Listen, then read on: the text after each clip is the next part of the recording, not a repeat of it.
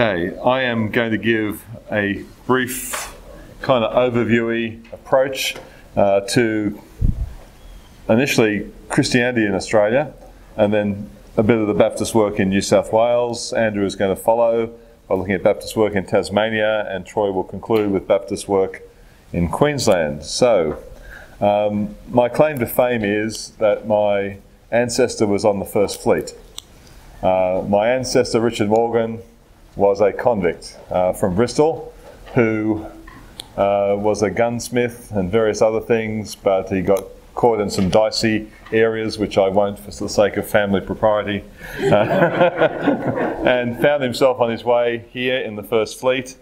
And so somebody kindly wrote a novel on his life. Colleen McCulloch, who's written many other novels. She's also a descendant of Richard Morgan, so it's nice to know a bit about my ancestor through her work. He ended up in Norfolk Island after being in New South Wales. So Australia and the work of the gospel in Australia to us as Australians is something significant to learn about in particular. On that First Fleet, which included Richard Morgan, my ancestor was Richard Johnson. And Richard Johnson was over as chaplain of the First Fleet, which is a very unromantic, terrible job to be given, actually. He accepted it for gospel cause, but it wasn't an easy gig by any stretch of the imagination. This nation, of course, as you know, began as a prison, a thief colony, a dumping ground for prisoners. Of course, the previous imprisonment of choice, when the jails in England filled up, was putting people on these barges, these boats, which were just on the ground there in England and various ports, and they were overflowing with criminals, so they were looking for new places to get rid of the criminal element. Some of them were, as has been often pointed out, only guilty of things like stealing a piece of bread or whatever, so there could be very simple things for which you could have been transported to this country, but that wasn't the universal idea. A lot of the guys who came, women who came, were hardened criminals, so it was a very difficult environment to be. Joseph Banks, who'd of course been with Cook, recommended Australia as a prison. The first governor was Governor Arthur Phillip. He was described as having, or being, a common sense man with a contempt for revealed religion. So he was no Christian by any stretch of the imagination. He had an esteem for the established church as the educator of the masses and maybe a moralising influence on the initial convicts. So the church may have had some kind of benefit to him in that area, but he certainly was not a man who knew Christ, loved the Word of God. Philip arrived at Botany Bay. At one point in his speech, he refuted... Sorry, where am I? I've jumped somewhere. Let me jump that.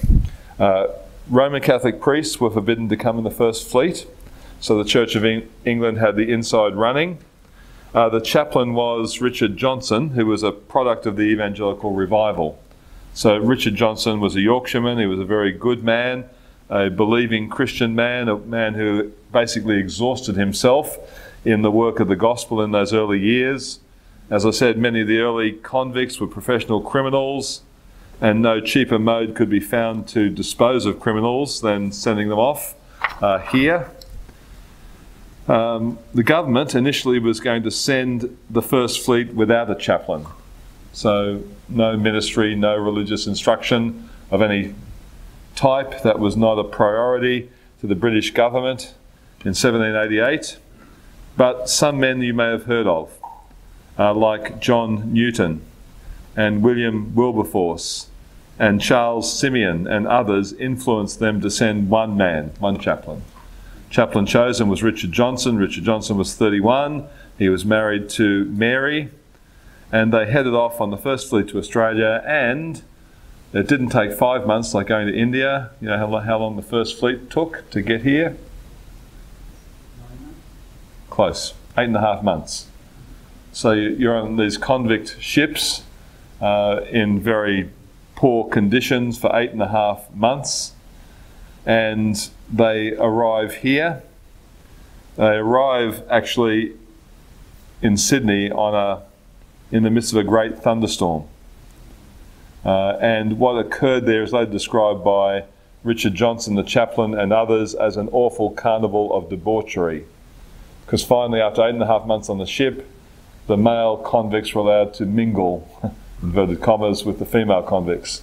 And in the midst of this thunderstorm, there's this immorality taking place as these men and women get together for the first time after that journey. And Richard Johnson's just trying to process where he is in the midst of all this. But he was a gospel man. He got little or no support from the governor.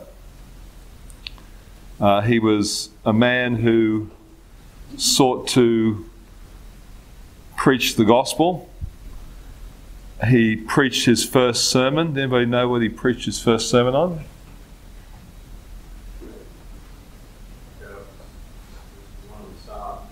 Yes, it was. Close. Psalm 116. Here is the first sermon preached on Australian soil. If you go to Sydney, amongst the office buildings, there's a little spot there where a plaque marks this, where there was a tree there, and he preached on, after 8.5 months, "What shall I render to the Lord for all his benefits to me?" It's a great start. What shall I render to the Lord for all his benefits to me? He's sent us here, and here we are, and there are gospel opportunities here. He's actually preserved our lives over the course of this terrible journey. What shall I render to the Lord for all his benefits to me? Verse 13, I will lift up the cup of salvation and call on the name of the Lord. So that was the idea. The Lord has been good to us. Let us respond by lifting up the cup of salvation and calling on his name.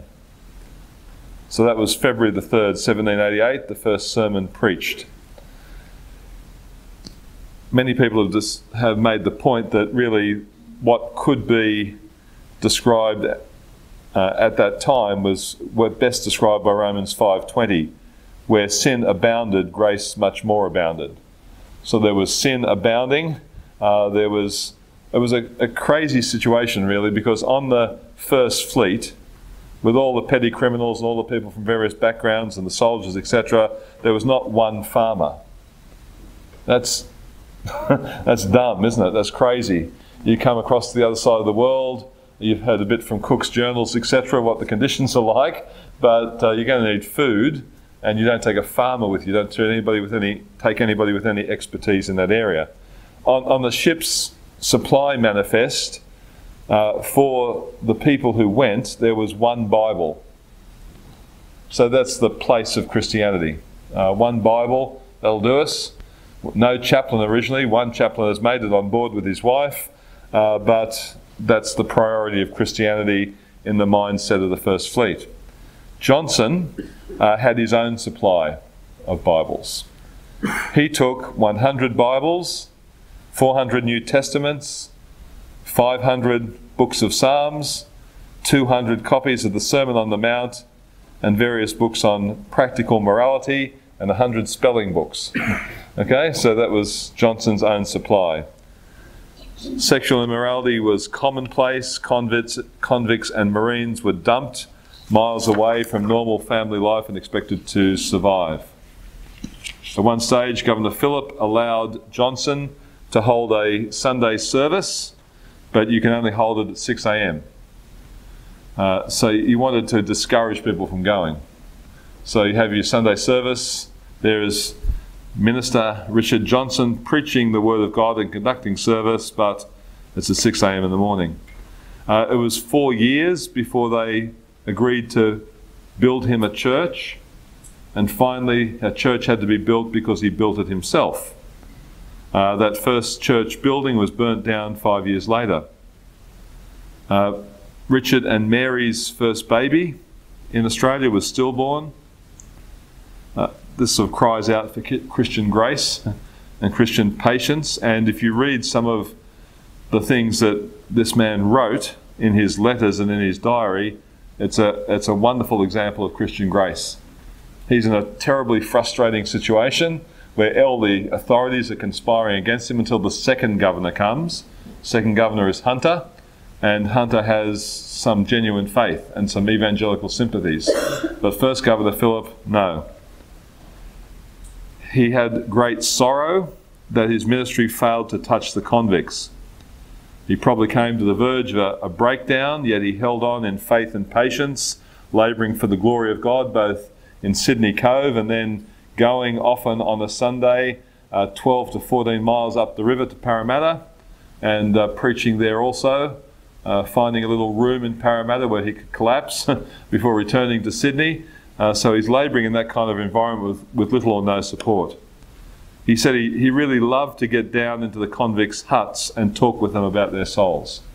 So even more than preaching, he loved to interact with people about the gospel. And he got into the huts of the convicts and tried to get alongside them and share the gospel with them in a real manner. In his family home with Mary and some servants, they also, and their 2 sons, I think, at that point, he also took in 2 Aboriginal girls and cared for them. One of them was 15 years old and she had smallpox, and Richard Johnson and Mary nursed her to health and then sought to teach her the Word of God.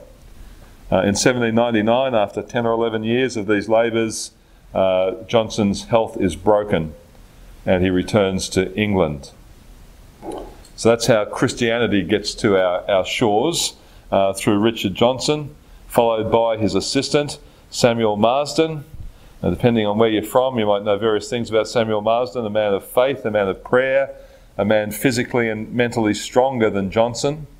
In 1810, he saw great things that gave him hope, and he was the first believer to preach the gospel in New Zealand.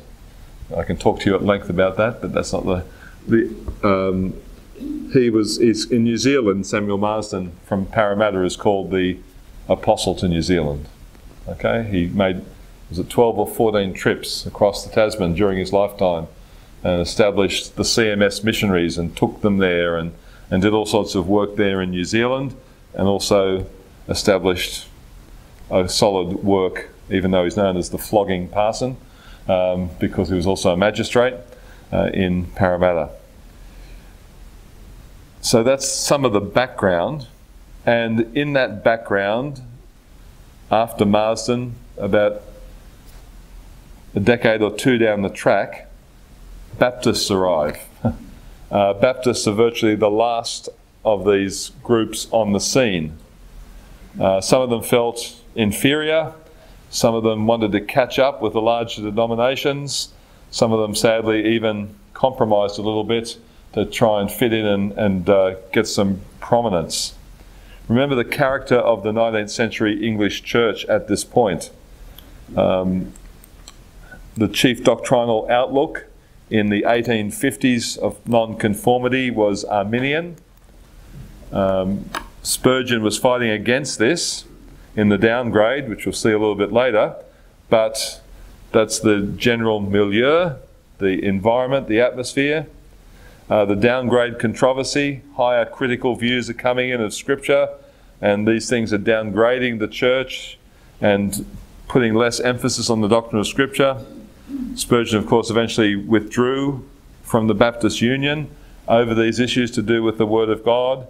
So 19th century nonconformist religion, second half of the 19th century, a period of religious decline in Britain.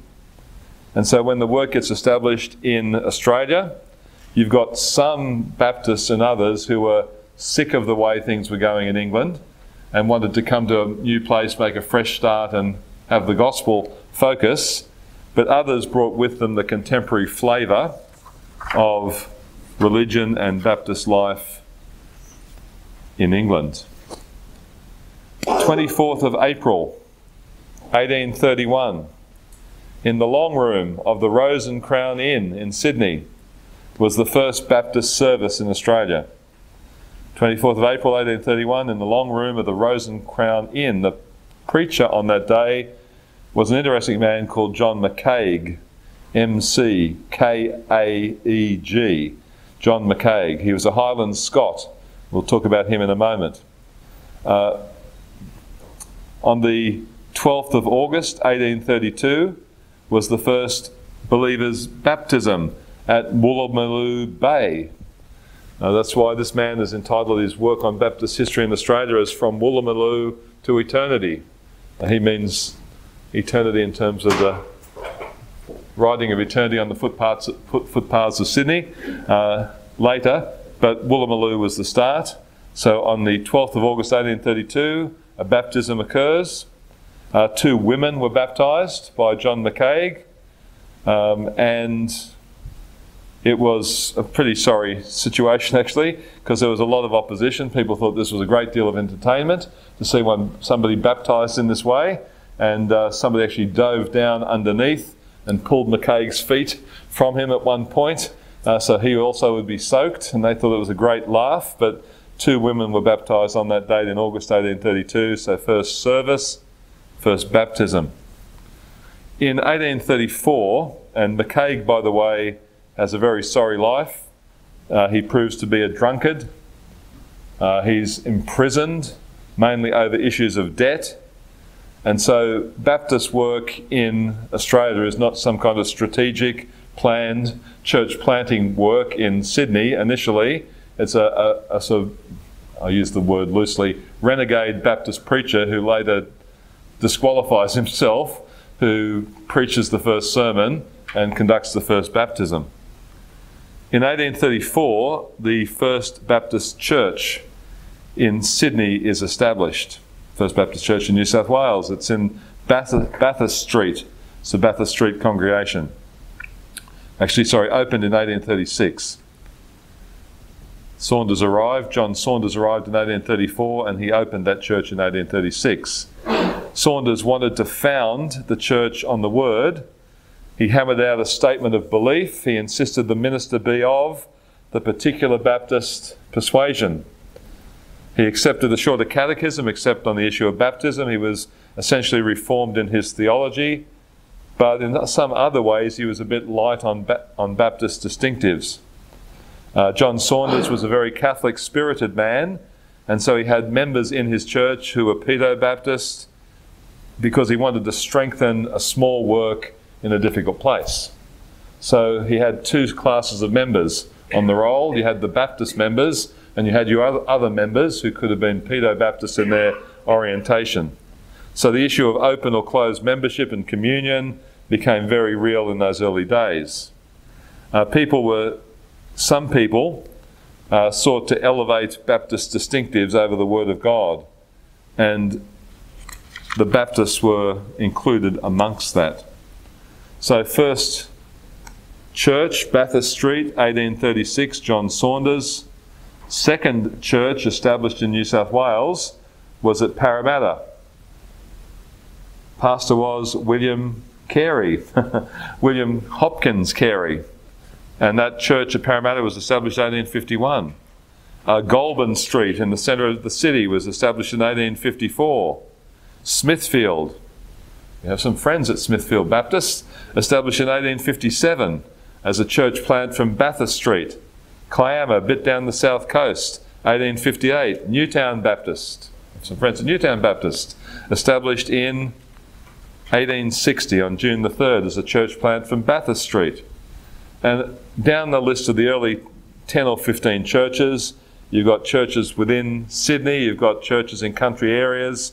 So one is established in Maitland and Bathurst and Newcastle and Wallsend and other places.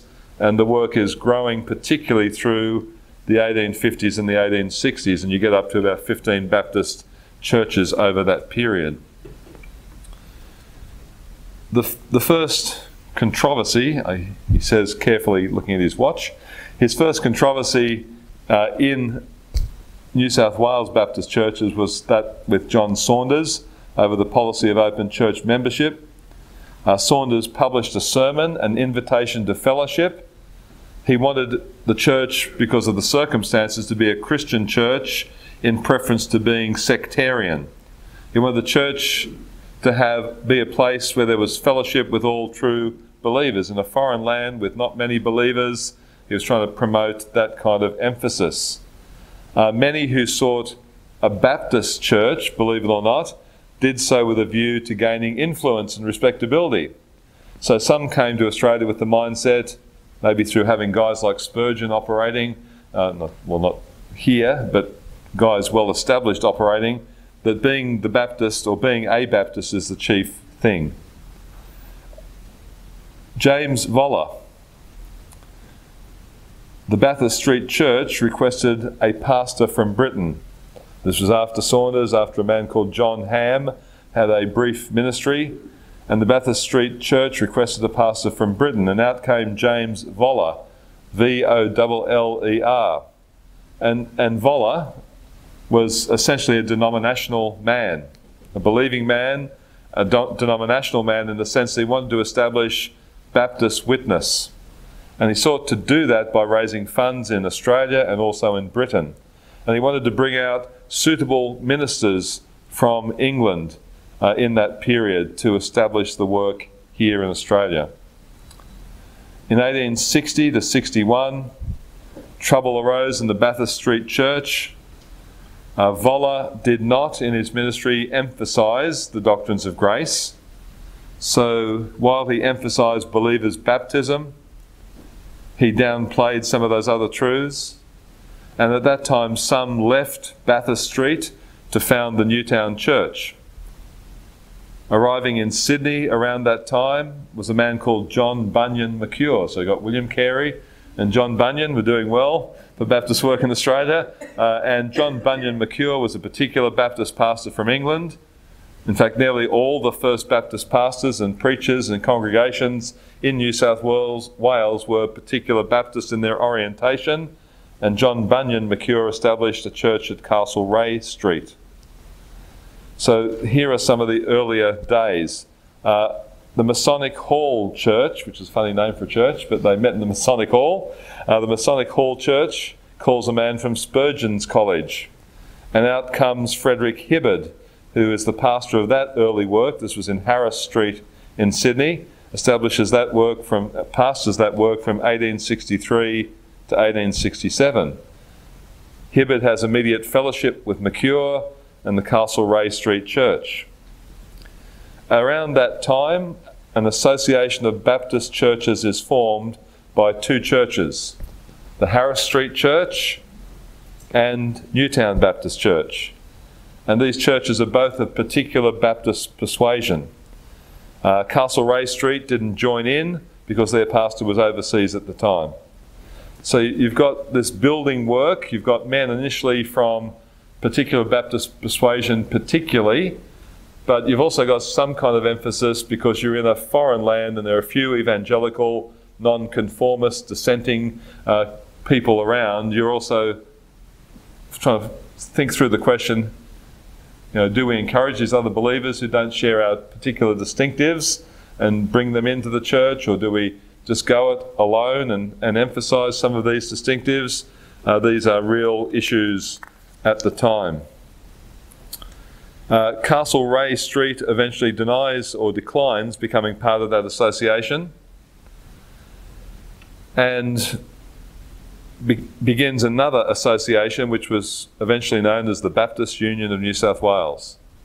Now, the first chairman of that association was James Voller. They emphasised a broader platform, and they refused, for example, what became the Baptist Union, refused to endorse a magazine, the centrefold of which was to be a sermon by Spurgeon's. Okay? We're not endorsing that because Spurgeon is too clear on where he's coming from, and in our Baptist magazine we don't want his sermon to be the centrepiece because he's from that particular Baptist strain. So they're trying to make their way in a new land and they're struggling with their identity. By 1877, what was the Baptist Union stood for comprehension. In other words, people are welcome within evangelical limits. So if you're evangelical, you're welcome within the Baptist world, but outside of that, if you want to emphasise Baptist distinctives and the doctrine, particular Baptist doctrine, that's not really the emphasis at this time. By this stage, some churches became specifically particular Baptist churches. The church at Wallsend, near Newcastle, and Lambton was another church that became particular Baptist at that point. I am going to mention South Australia, only to mention one word, not because I have anything against South Australia, but South Australia in these early days as a colony, which wasn't a convict colony, became known as the paradise of dissent. So the dissenters found a home in South Australia. It was a place where there was a real emphasis. Sturt followed his explorers up a good river near Cape Vincent. Some believers have high plans for a new colony. For example, a man called Fife Angus, and he wanted a place for pious settlers, godly settlers, a colony where there will be no convicts. So South Australia becomes known as the paradise of dissent. The first Baptists there emphasised closed membership tradition and tended a bit towards denominational isolation. Well, with 2 minutes left, I'm going to hand it over. I could go into individual biographies, 3 of them for a minute each, but I don't think it's very worthwhile. So that's a bit of a platform. We're in the midst of the 19th century, the great century for mission. We see God at work and churches being established around the world, Baptist work being established around the world, and in the midst of that, Baptist believers come initially to Sydney, and services start, baptism, church planted, and this is something of the flavour of the early days there. But for a far more comprehensive treatment of Tasmania, Andrew, thank you.